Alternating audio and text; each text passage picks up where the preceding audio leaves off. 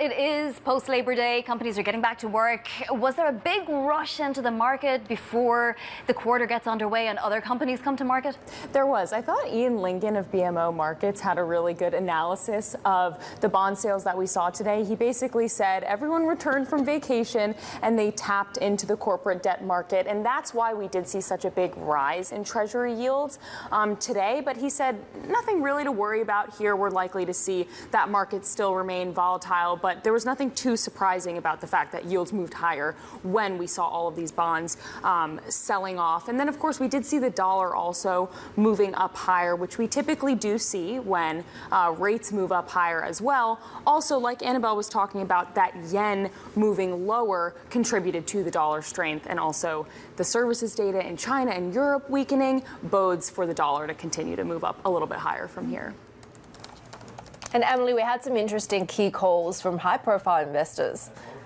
Yeah, Heidi, I mean, nothing we haven't heard from some of Wall Street's biggest bears. Of course, we have Morgan Stanley's Mike Wilson and JP Morgan's Marko Kolanovic. They are sticking to their bearish calls.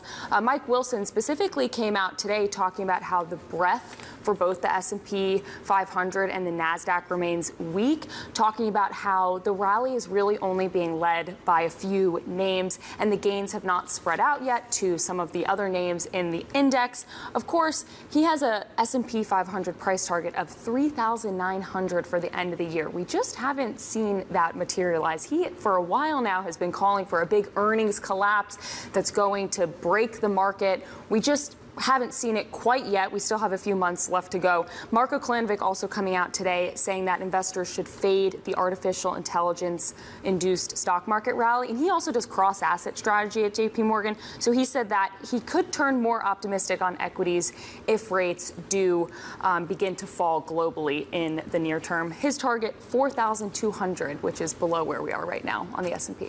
But that's just indicative of the spectrum, right? And we have it in the economic sphere as well. We have Goldman now calling for a 15% odds of recession, whereas Bloomberg Economics says it's still at 60%.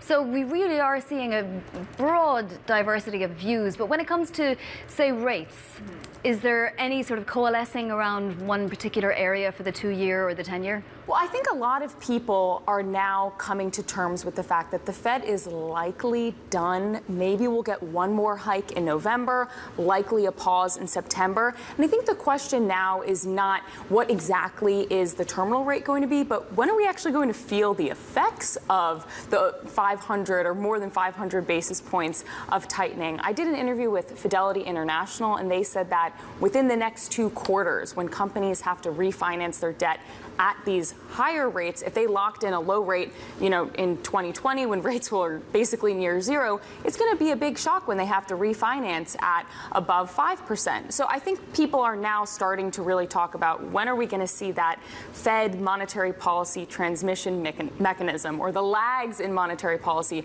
start to catch up, and is that actually going to be the catalyst for a recession, or are we going to have a soft landing? That's still another theory.